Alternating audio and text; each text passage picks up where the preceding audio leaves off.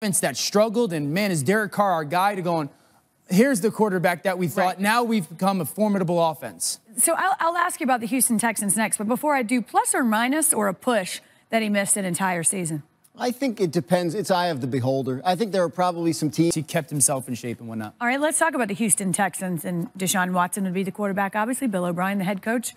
And then you add Le'Veon Bell. I really like Houston for him because they're going to have cap space and they're going to being equal, and he wants to play for a contender. That seems to be one that makes a lot of sense. Well, to your point, you can kind of just replay what I said about the Jets. First of all, offensive line is a good player. And so if I'm the Houston Texans, I go, man, I got to build my offensive line. And at some point, because Will Fuller has been at receiver has been good, but not able to stay healthy. Right. And so I got to put somebody opposite. Just like we, look at that. Oh, Dan.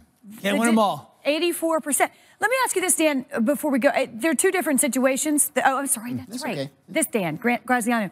A timeline in terms of Antonio Brown. This one's different. Brown? Yeah, because of all the different hoops. Well, look, as you dealt with yesterday with regard to Joe